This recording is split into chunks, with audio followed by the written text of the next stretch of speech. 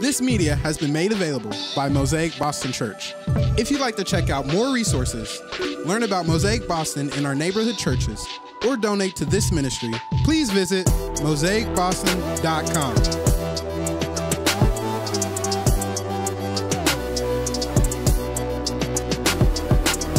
Good morning, welcome to Mosaic Church. So glad you're here. Welcome if you're new, if you're visiting. We'd love to connect with you. We do that through the connection card in the worship guide. If you fill it out legibly, the physical copy, and then toss it into the offering box in the back, or just redeem it at the Welcome Center for a gift, we'll reach out to you. This week, there's also a connection card in the app and on the website. With that said, would you please pray with me over the preaching of God's holy word? Before we pray. Quick announcement. Not next Friday. Friday, April 2nd, we are having a Good Friday service at 6 p.m. We welcome you, and we welcome you to invite friends. Easter, we have 3 services. Why 3 services? To make room for you to invite your friends as well. We know that probably the middle service, the 10:15, will be the most popular one, so don't go to that one. Go to the 8:30 one or the noon one, or just go to all of them. It's fine. It's okay. It's all good. And then we are having another prayer service tonight at 5 p.m., our second of 3. So we welcome you to that as well. Would you pray with me over the preaching of God's word? Heavenly Father, what a good God you are. And what a great God you are. You are a holy God. And we have rebelled against you. We sinned against a holy God. We tried to dethrone you by making ourselves God. That was the temptation of the evil one. That's exactly what he wanted, and he wanted that for us. So we sinned, and Lord, we recognize that what we deserved by our sin as we rebelled against you, we deserved a damnation. We deserved eternal condemnation. We deserve hell. By sinning against an eternal God, we deserve an infinite penalty. But Lord, we thank you that you are loving, you are slow to anger, and you are gracious, and you are filled with loving kindness. Your word tells us that you are love. That is your essence. Therefore, you sent your son, Jesus Christ. And we thank you, Jesus, that you lived the perfect life in our place, and you died on the cross. The penalty that we deserve, the condemnation, the wrath, the damnation, the hell. You went through hell on the cross, and you were canceled so that we would never be, so that our record of indebtedness against you could be canceled, so forgiveness could be given. And from that perspective of grace, Lord, that you are a gracious God, that you judge with grace, make us a people who receive that grace and are transformed by that grace so we can be discerning in this world, in this life, knowing the difference between good and evil, but also gracious, recognizing that any person at any moment, no matter how sinful, no matter how wicked, no matter how evil, while their heart is still beating, there is still hope for redemption through the cross of Jesus Christ. Bless our time in the Holy Scriptures, and Lord, send us the Holy Spirit. We pray this in Christ's name. Amen. So we are in the Sermon on the Mount. The Sermon on the Mount is the greatest sermon preached by the greatest preacher to have ever preached, Jesus Christ. And the title of the sermon today is Don't Cancel People. That's what's happening in our culture. People are getting canceled. J.K. Rowling, Gina Carano, Michael Lindell, Goya, Mr. Potato Head, Dr. Seuss, Aunt Jemima, Uncle Ben. Canceled, canceled, canceled. Donald Trump, president for 4 years, canceled. Even to say his name in public is to make people uncomfortable. Wrong tweet, wrong tone, wrong opinion, wrong decision, wrong word, wrong belief, wrong conviction, wrong thing, think wrong anything. You're gone, you're canceled, unfriended, unfollowed, deplatformed, rejected, banned, banished, cast out, beyond redemption. No quarter, no clemency, no grace, banned for life forever. So how are we as Christians to respond to cancel culture? When we get canceled, the natural response is to cancel back twice as hard. You cancel me, I'm going to cancel you. And if we don't have the power, I'm going to cancel you in my heart, in my mind. You're gone forever. Well, how can we think through this theologically? Well, we start where Scripture starts, with the bad news that we all deserve to get canceled, to be damned forever. But thanks be to our Lord and Savior Jesus Christ, who came to uncancel us. Jesus called canceled people his friends, the ostracized of society, the tax collectors and the prostitutes, the liars and the thieves. He befriended them, loved them, forgave the outcast, the misfit, the leper, the liar. He refused to dismiss those that culture dismissed. He accepted those who were rejected. He forgave the denounced. He pardoned the shame. How? He came and lived in our place and died in our place. Jesus Christ on the cross cried out, my God, why have you forsaken me?" Why was he forsaken by the Father? Because he was canceled by the Father. Jesus Christ went through hell on the cross to save us from it. And he forgave us all our sins, having canceled the charge of our legal indebtedness, which stood against us and condemned us, and he nailed this to the cross. From that perspective, when we receive that grace, when we receive that redemption, when we realize that we didn't deserve the redemption, we deserve the cancellation, we receive that. Now we look at anybody and everybody from that perspective, that if your heart is still beating, there is hope for redemption, no matter what you've done, no matter who you are. So from that perspective, we're going to look at Matthew 7, 1 through 12. Matthew 7, 1 through 12. Would you look at the text with me? "Judge not that you be not judged. For with the judgment you pronounce, you will be judged, and with the measure you use, it will be measured to you. Why do you see the speck that is in your brother's eye, but do not notice the log that is in your own eye? Or how can you say to your brother, 'Let me take the speck out of your eye,' when there is the log in your own eye? You hypocrite! First take the log out of your own eye, and then you will see clearly to take the speck out of your brother's eye. Do not give dogs what is holy. Do not throw your pearls before pigs, lest they trample them underfoot and turn to attack you. Ask, and it will be given to you. Seek, and you will find. Knock, and it will be opened to you.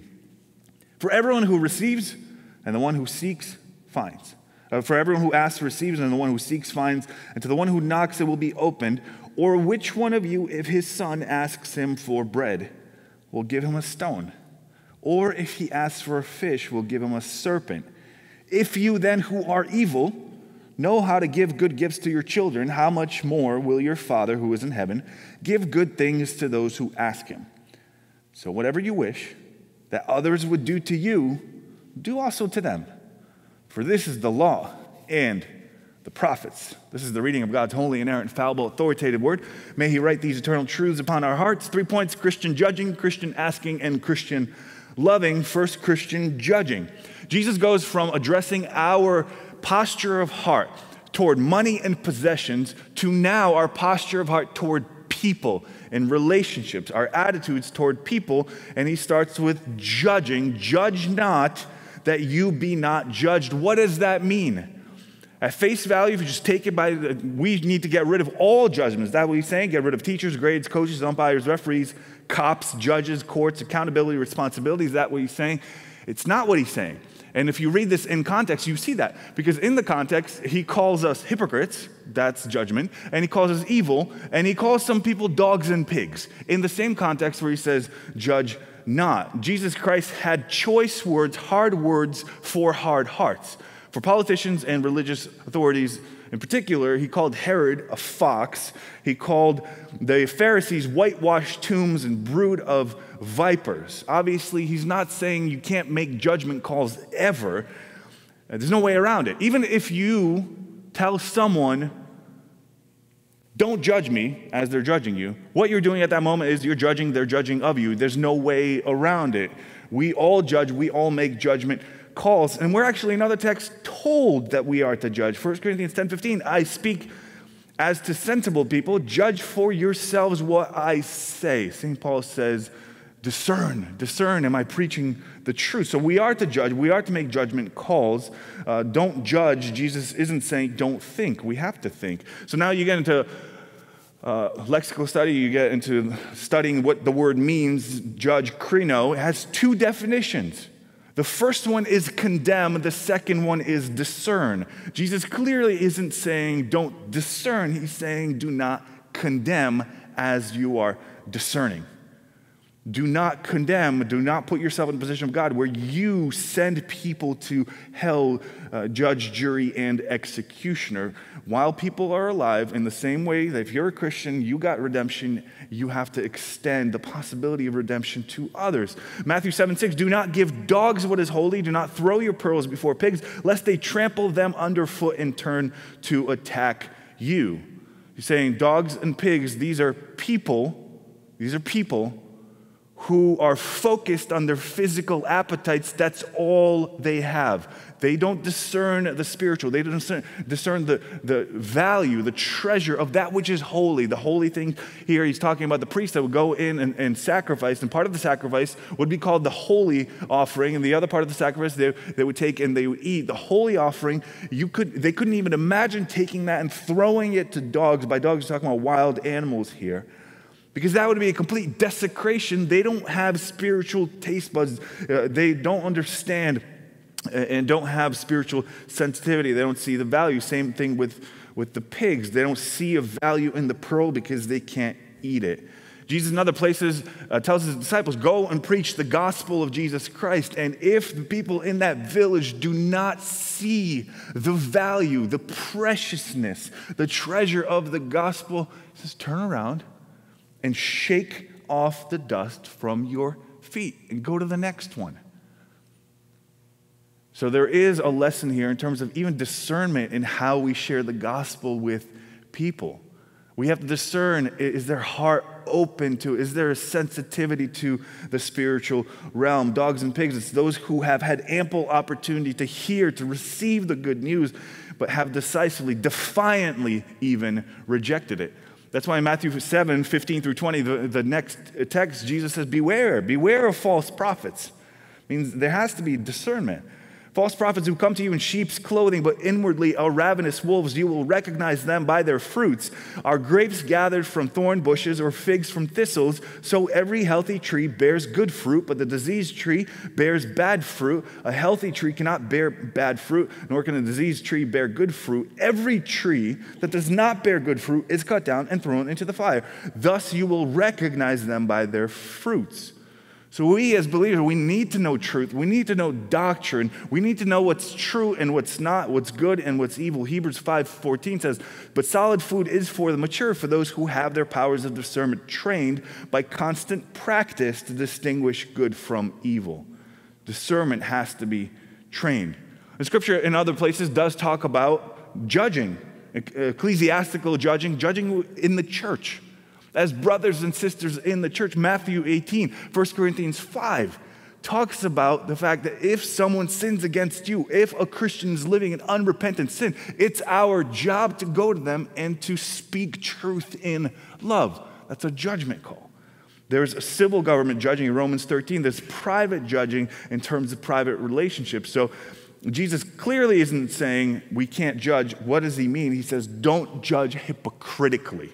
Don't judge hypocritically. And that's really what the Sermon on the Mount is all about. There's two ways to live. There's a way that you live where you pretend to be much more righteous than you are. Virtue signaling to absolutely everyone that you are a good person, that you are a self-righteous person, and then we do everything that we do for show. And then the other way is the way of Jesus Christ, where you recognize your spiritual bankruptcy, poverty, that you are evil, that you are a dog, and that you are a pig, and that we're all hypocrites, and that we need redemption from Jesus Christ, who was the only perfect person to live. So that's what the Sermon on the Mount is all about. Matthew 5:20, for I tell you, unless your righteousness exceeds that of the scribes and the Pharisees, you will never enter the kingdom of God. It's a righteousness that comes from within, from a brand new heart that Jesus offers each one of us. So Matthew 5:21-26, don't get angry like the hypocrites, but love like Jesus. The next paragraph, do not lust like the hypocrites, but be pure in heart like Jesus. The next paragraph, do not divorce like the hypocrites, but be faithful like Jesus. Do not lie like the hypocrites, always be truthful like Jesus. Do not retaliate like the hypocrites. Do not hate your enemies like the hypocrites. Do not practice your righteousness. Do not give to be seen. Do not pray to be seen. Do not fast to be seen. Do not lay up treasures on earth like the hypocrites. Do not be anxious about anything physical like the hypocrites. And judge not like the hypocrites. And the hypocrites, Jesus had a particular group of people in mind. It was the Pharisees. The Pharisees who would reject the law of God, create their own rules, and then pretend to live up to their own rules and judge everyone else who didn't live up to the rules like they did. And they held utter contempt to absolutely everybody who was not like them. And they wouldn't offer anybody redemption because they thought they didn't need redemption themselves. That's why Jesus tells a parable about a Pharisee and a tax collector that walk into the temple.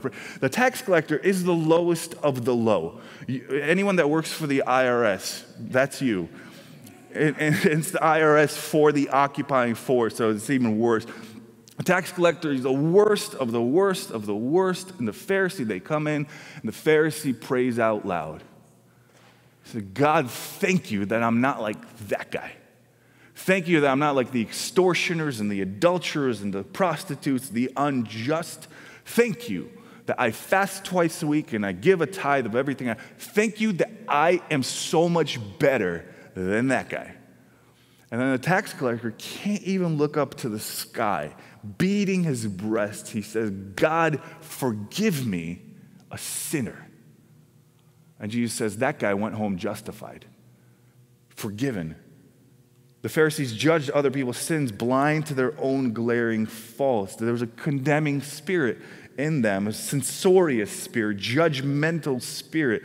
Luke 6:37, judge not, and you will not be judged. Condemn not. So here the parallel passage, it's clarified. Condemn not, and you will not be condemned. Forgive, and you will be forgiven. So as we discern that someone is in sin, we recognize that we're sinners as well. There's no holier than thou air about us. We can receive grace. They can receive grace. We can all become children of God. John 7:24, do not judge by appearances, but judge with right judgment. John 8:15, you judge according to the flesh. I judge no one. So we are not to judge from a position as if we are God. We are not. Romans 14:4. Who are you to pass judgment on the servant of another? It is before his own master that he stands or falls, and he will be upheld, for the Lord is able to make him stand. Judge not hastily or rashly. We are to give others the benefit of the doubt before thinking the worst about a person. We should try to get the facts of whatever the situation is. Proverbs 18:13, if one gives an answer before he hears, it is his folly and shame. Really, the emphasis is on the hypocrisy. Romans 2:1, therefore you have no excuse, O man, every one of you who judges, for in passing judgment on another, you condemn yourself, because you, the judge, practice the very same things. We judge all the time. Francis Schaeffer, one of the greatest apologists of the 20th century, he said this. He said, all God would need to condemn us 1,000 times over is to put a tape recorder around our neck and then judge us according to the standards that we have set for everybody else.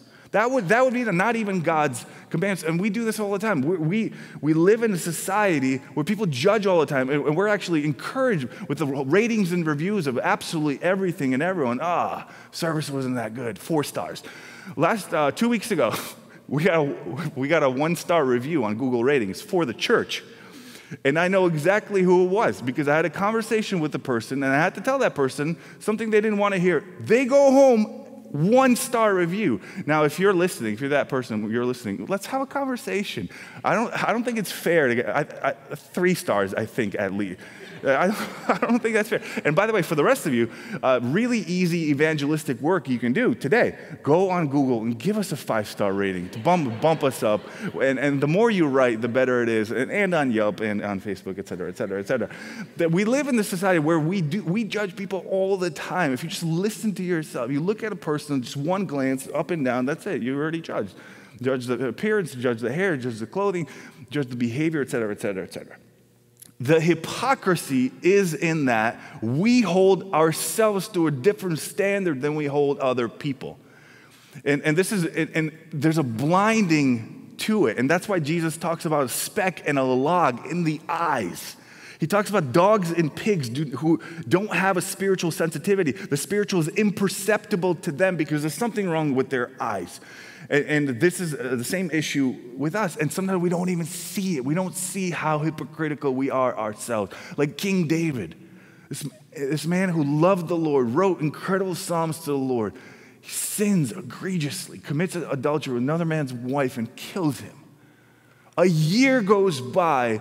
God sends finally Nathan the prophet to come and bring a word of conviction to King David and tells him a parable about a rich man who stole a poor man's sheep. And this is 2 Samuel 12, 5-7, that David's anger was greatly kindled against the man. And he said to Nathan, as the Lord lives, the man who has done this deserves to die. And he shall restore the lamb fourfold because he did this thing and because he had no pity. Nathan said to David, you are the man. You are that man.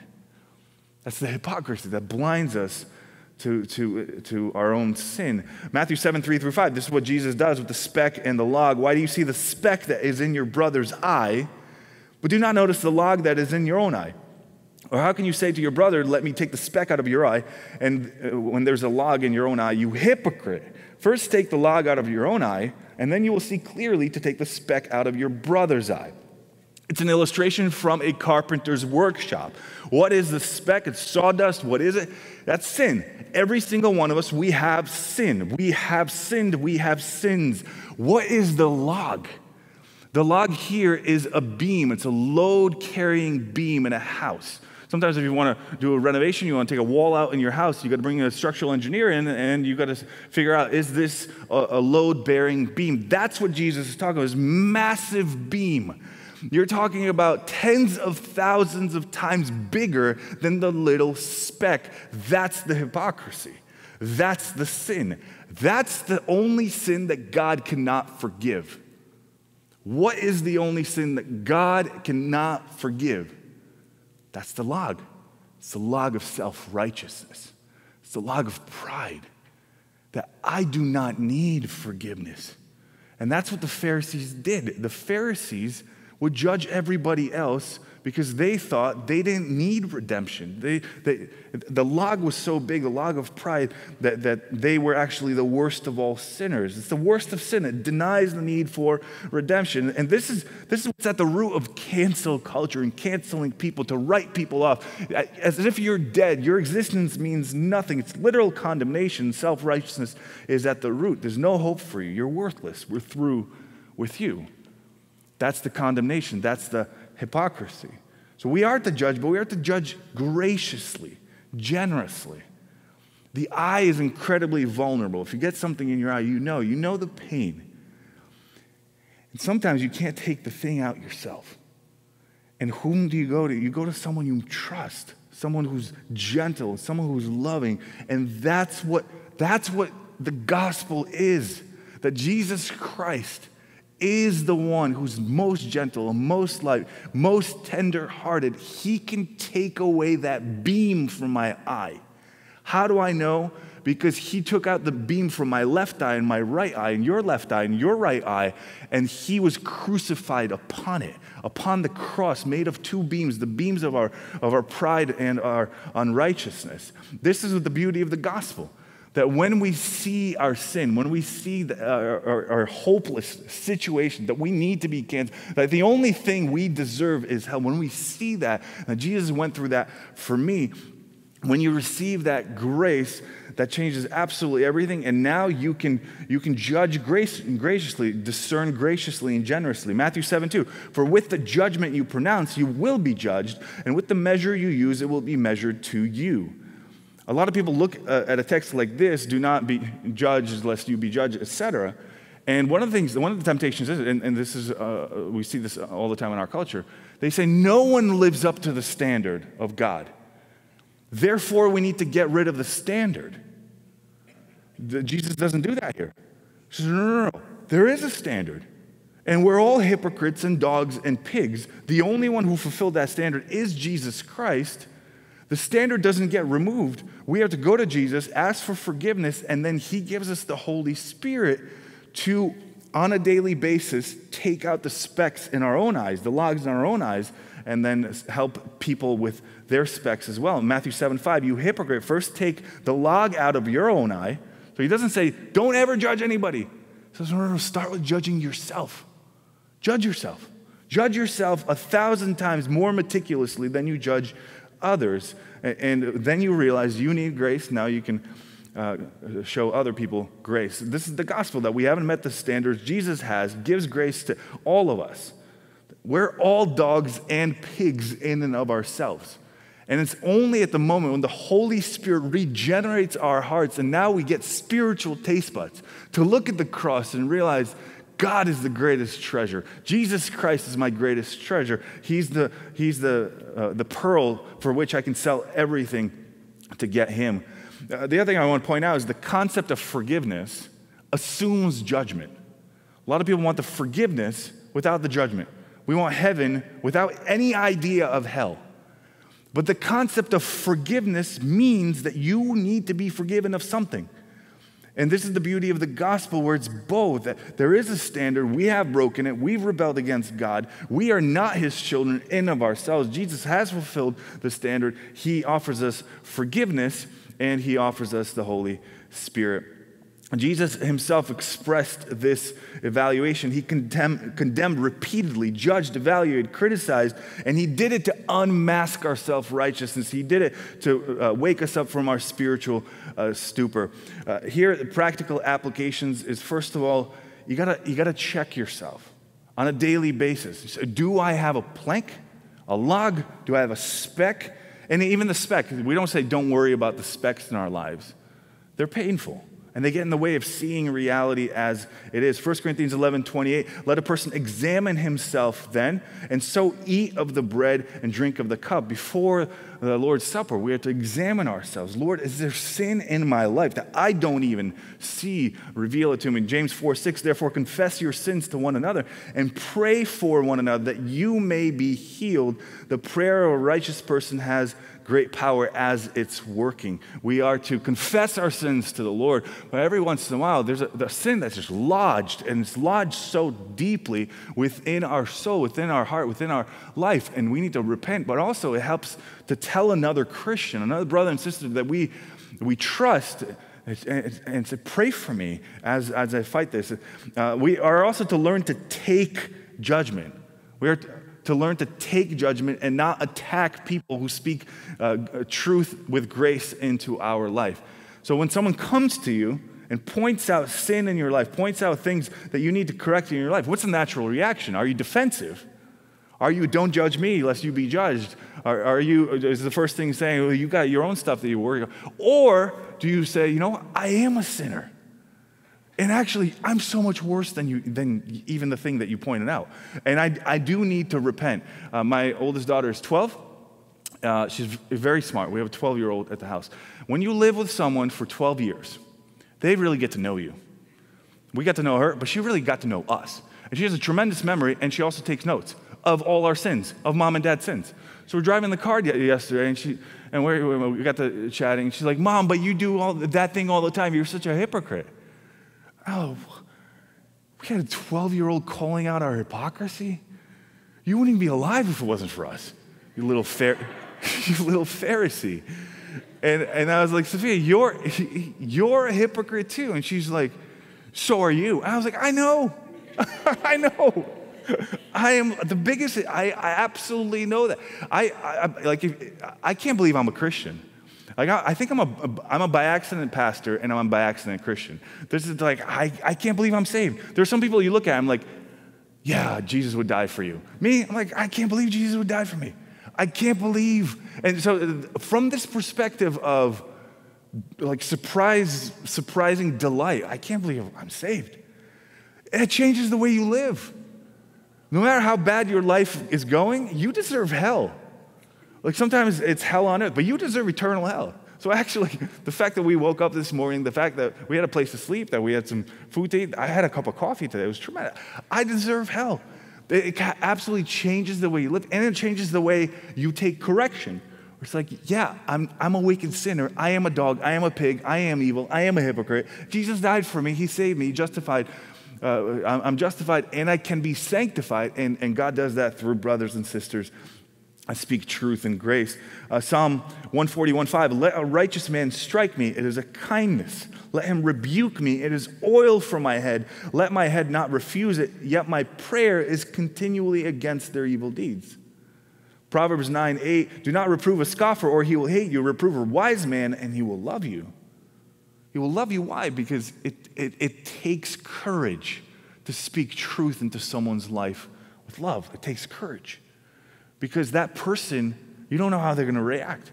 But the wise person receives that as love. Proverbs 27:6, faithful are the wounds of a friend, profuse are the kisses of an enemy. Proverbs 25:12, like a gold ring or an ornament of gold is a wise reproof to a listening ear. And we are to learn to give words of truth with love and discernment.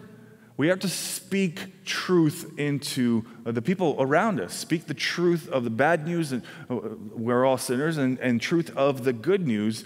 And we are to do it no matter what the consequences are. No matter if we get canceled. Because you know what? We worship a Lord and Savior, Jesus Christ, who said, they hated me, and they're going to hate you. But it's worth it. That pain, that condemnation, that vitriol is worth it. Why? Because God still saves. So you get hate, and then God saves a person. And that person getting saved, that person coming to faith, having their sins forgiven, eternity getting changed, that's worth all of the hate. And that's what keeps us going. The second point is Christian asking. Matthew 7 through 11. Ask and it will be given to you. Seek and you will find. Knock and it will be open to you. For everyone who asks receives, and the one who seeks finds, and to the one who knocks it will be opened. Or which one of you, if his son asks him for bread, will give him a stone? Or if he asks for a fish, will give him a serpent? If you then who are evil know how to give good gifts to your children, how much more will your Father who is in heaven give good things to those who ask him? So first he says there is a process. We ask before we seek. There's a humility. But also he says there's a tenacity, and the motivation for that tenacity to come to God over and over and over, to keep asking, keep seeking, keep knocking. The power for that we get from the fact that God is a loving Father. The argument here is from less to the greater. He's saying if a human father who is sinful and selfish, and all human fathers are sinful and selfish. I thought I was selfless before I got married, and then I realized I'm really selfish. And then when I had kids, one kid after another just reveals how selfish you are, just from the perspective of naps. If you have kids, no more naps, ever. 0 naps for the rest of your life. Sorry. That's a self-sacrifice. We're all selfish. And what he's saying is, human fathers who are evil, and I love how he just slips that in as the most obvious, incontrovertible fact, incontestable fact. We're evil. You who are evil. At our best, he's saying we're evil.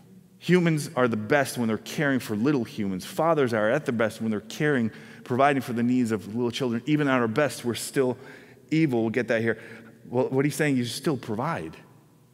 It's just natural to provide for your own children. You give them what they need. That's what he's saying. How much more our perfect and infinitely loving Heavenly Father, how much more does he love to give us what we need? Not always what we want. It would be a terrible thing if God always gave us what we asked for. He says we are to come to God, and we are to ask and seek and knock on the basis of what? Not on the basis of our righteousness, not on the basis of our morality, moral record, not on the basis of anything we've done. Because we do deserve punishment, damnation. We don't go to God presuming upon him with presumption. We go to God recognizing that everything that we get from him is all grace. that we are adopted in his family as children, that he is a father who adopts us. In ourselves, that's not where we are. In ourselves, we're dogs and we're pigs. There's one passage in Matthew 15, 21, 28, where a woman who is not Jewish comes to Jesus and asks for her daughter to for a demon to be cast out from a daughter. And this is how it goes. And Jesus went away from there and withdrew to the district of Tyre and Sidon.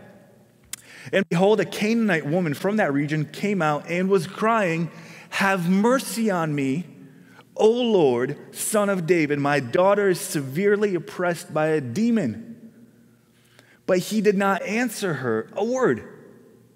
And his disciples came and begged him, saying, "Send her away, for she's crying out after us." He answered her, "I was sent only to the lost sheep of the house of Israel." She came and knelt before him, saying, "Lord, help me." And he answered, "It's not right to take the children's bread and throw it to the dogs." She said, "Yes, Lord, yet even the dogs eat the crumbs that fall from their master's table." Then Jesus answered her, "O woman, great is your faith. Be it done for you as you desire." And her daughter was healed instantly. What just happened?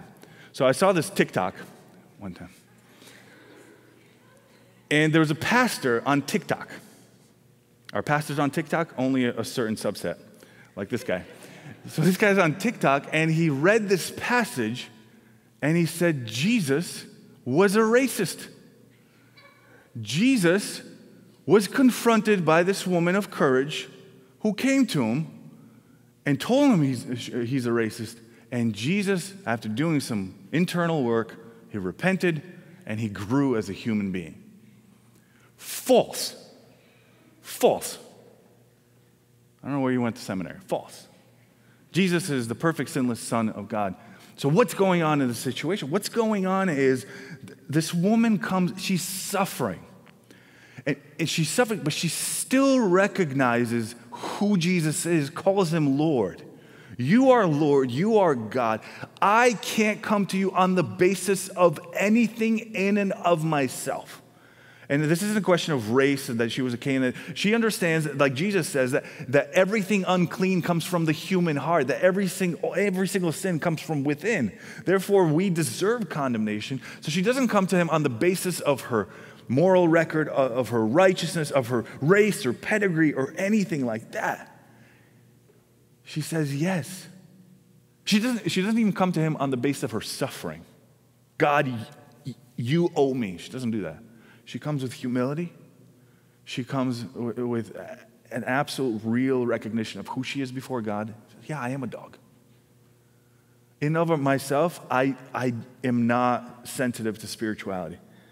So I'm not appealing to you, Jesus, on behalf of me.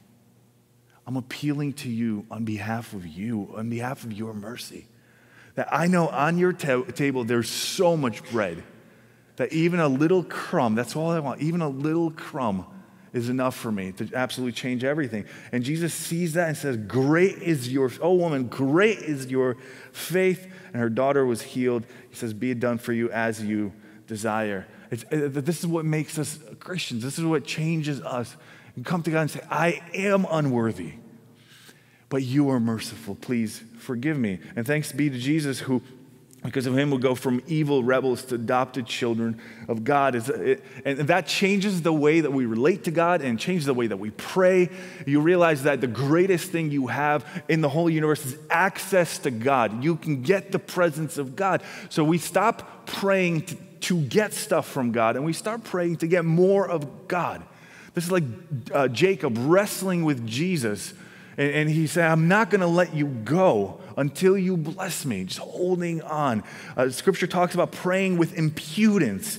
This is literally a shamelessness, unblushing persistence to continue to come and ask and relentlessly, audaciously, tenaciously. And God honors this persistence.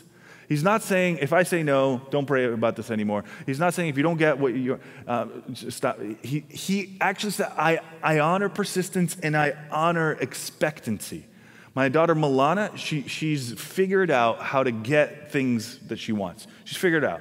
She's got a very loud voice, and she's very persistent.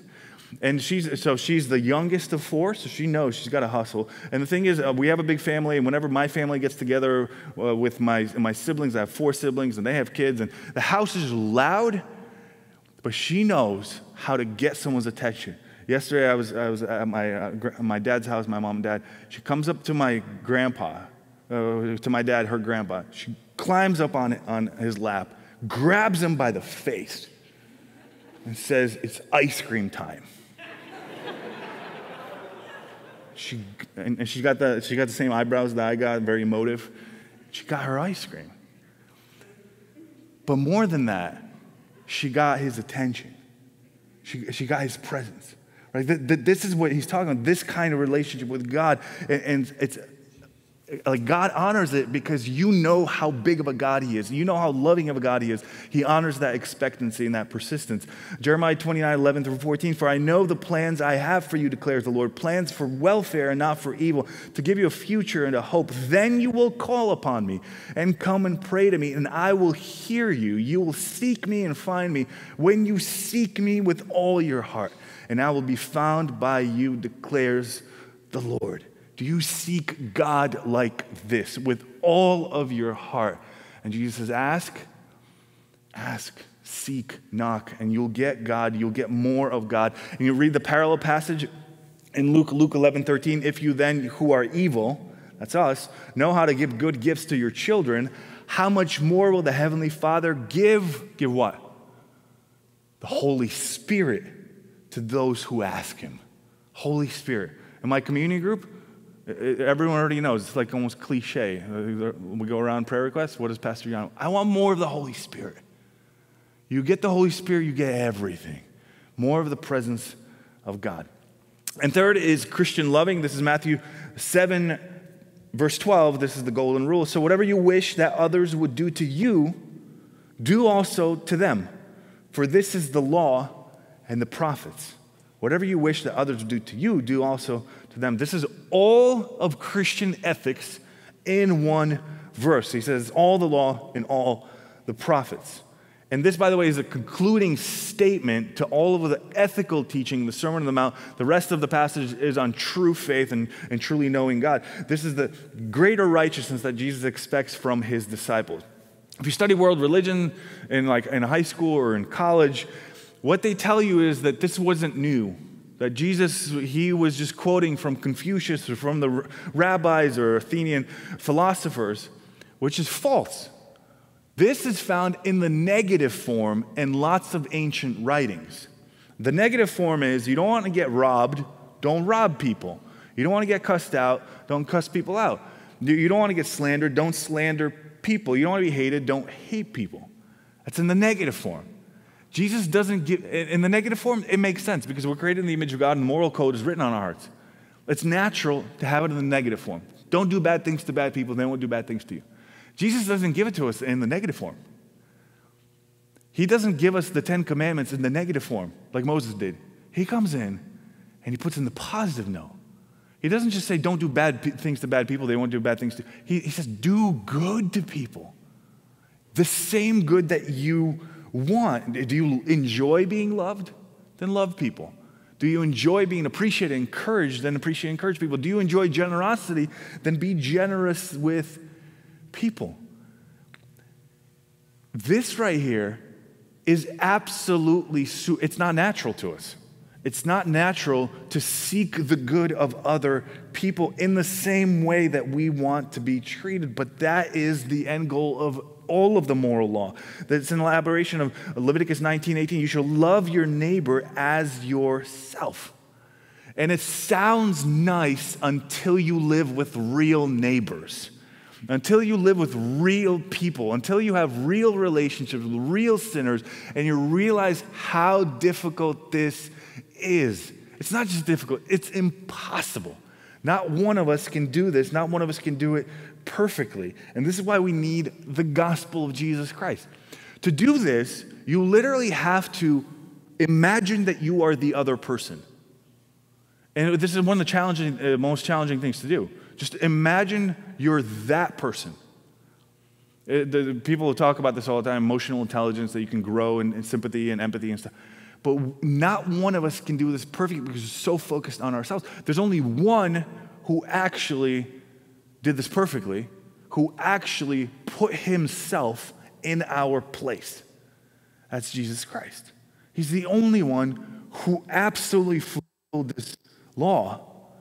He actually did for us what God expected us to do for one another and for him. Jesus did that. So Jesus is the only one. So when we recognize that we don't, he did for us, that fills our heart with love. Now we can begin to do this. And we do this through the gospel, and we do this through prayer. The golden rule comes after a passage on asking, seeking, and knocking. For what? For this, for the more important things. Not just the stuff, God give me more stuff, but God change my character. Make me a more loving person to you and to people. And God gives us these graces when we ask him, and he makes us more selfless, humble, sincere. And this operating law, it changes absolutely every situation in life. And if people actually lived like this, we wouldn't need so many rules and laws. The more godless a society becomes, the more laws you need, the more government you need. Jesus Christ gives us the golden rule, the golden principle, the operating principle. Imagine if people really lived it. It would change everything. It would change dating. It would change marriage. Like, do I want my spouse, do I want my wife to be faithful to me 100%? Yes. So you do the same. Do I want her to be generous with work? Yes. Do I want a back rub? Yes. Yes, definitely. You do the same. It changes that. It changes work. Do unto others as you would have them do unto you. I put myself in the position of my boss. Does my boss want me to work 3 hours a day because that's all I need to do my job? No. My boss wants me to work the whole time. My boss wants to, it changes the way you work. It's in dating, it changes our like everything, entertainment, parenting, friendship, church membership, and it changes judging. You now begin to judge in the same way that you want to be judged. You think about how you want to be treated when you're on the receiving end of correction. Ask, seek, knock, ask for these things. Kanye West said this. He said, I've been canceled before there was cancel culture. Actually, there was cancel culture a long time before Kanye West. There was cancel culture at the time of Jesus Christ. Jesus Christ standing before Pilate. Pilate looks at the evidence and he says, I've examined this man in your presence, and I have found nothing in him worthy of death, worthy of crucifixion. But they shouted, crucify him, crucify him. Literally wanted to cancel God. That's the same thing that Satan wanted to do in the very beginning. Psalm 22, 16 through 20, written centuries before crucifixion was even invented as a form of execution. For dogs encompass me, a company of evildoers encircles me. They have pierced my hands and feet. I can count all my bones. They stare and gloat over me. They divided my garments among them, and for my clothing they cast lots. But you, O Lord, do not be far off. O you, my help, come quickly to my aid. Deliver my soul from the sword, my precious life from the power of the dog. He was crucified by people who did not see the treasure, the pearl, the value of the Son of God. Therefore, they crucified him. And on the cross, he still cried out, Father, forgive them. They know not what they do. Father, forgive them. They're still guilty. Father, forgive them. They don't know what they're doing. He can only forgive because he took our sins upon himself. Jesus was canceled by our sin to cancel our sin. He was canceled by our guilt to cancel our guilt. He was canceled by our condemnation to cancel our condemnation. Jesus canceled the power of death to give us life. So if you are not a Christian, we welcome you. We appeal to you to repent of your sin of self-righteousness, to ask Jesus Christ to remove that log from your eye. And as Christians, may you know the joy of sin forgiven by the Lord Jesus Christ. And may we discern graciously and generously in the same way that Jesus treats us. Let's pray. Lord Jesus, we thank you for the gospel. What a great gift it is to open up your holy scriptures. Your scriptures are so powerful. They're living and active, sharper than any two-edged sword, piercing to the division of soul and of spirit, of bones and of marrow, exposing our sin before you. And we thank you for that. We thank you that you, as a good doctor, you diagnose our sin. And you tell us about it in order for us to see our need for forgiveness, in order to get us to the point of repentance. So we repent of sin, and we pray that you make us a people who train up our taste buds for discernment, knowing what is good and what is evil, and still extend redemption, extend grace to absolutely every single one the same way you did to us. And we pray all this in the beautiful name of Jesus Christ. Amen.